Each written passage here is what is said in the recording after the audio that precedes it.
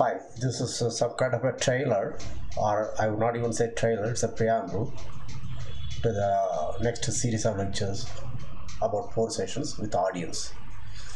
What we are going to talk about is we are going to find a unified way of looking at the construction of subspace, product, and quotient topology.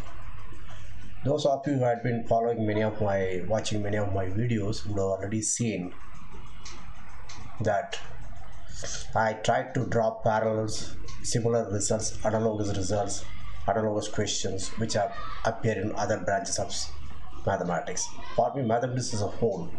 Okay, I don't kind of compartmentalize it like algebra analysis. In algebra, also group theory, ring theory, field theory, Galois theory, or whatever. And analysis, real analysis, complex analysis, functional analysis. Okay, and partial differential equation like that. Okay, all of them are unit. So, modern mathematics, okay, many of the questions are exactly similar to various disciplines. And if you learn that question, which is common to all, then you will see the general pattern of all the results too. That gives us a unified perspective.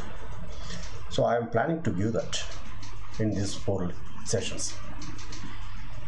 But you should ask, but there are certain preliminaries I would like all of you, especially those who plan to attend these 4 sessions, live sessions, to go through them.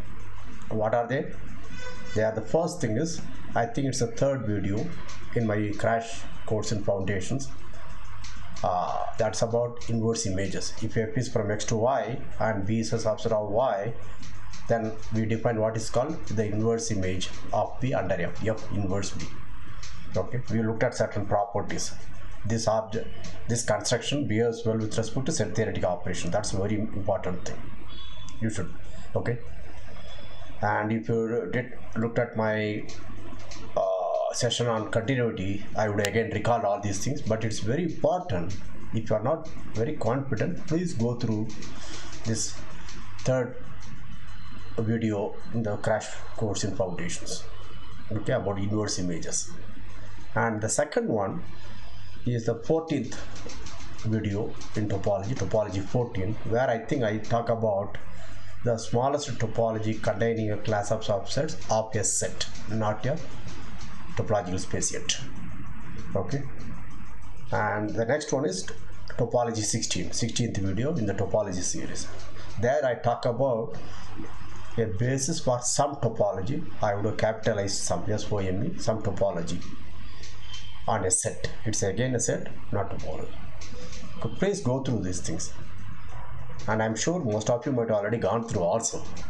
But if you want to really understand, appreciate my lectures in this new series, it will be good that you review again, feel confident, you understand what is happening. Then you will like it, you will understand in depth of these new lectures.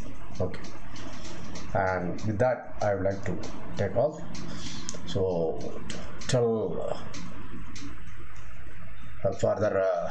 till I start sessions with the live audience. Okay, take care, stay safe, we'll meet again, bye.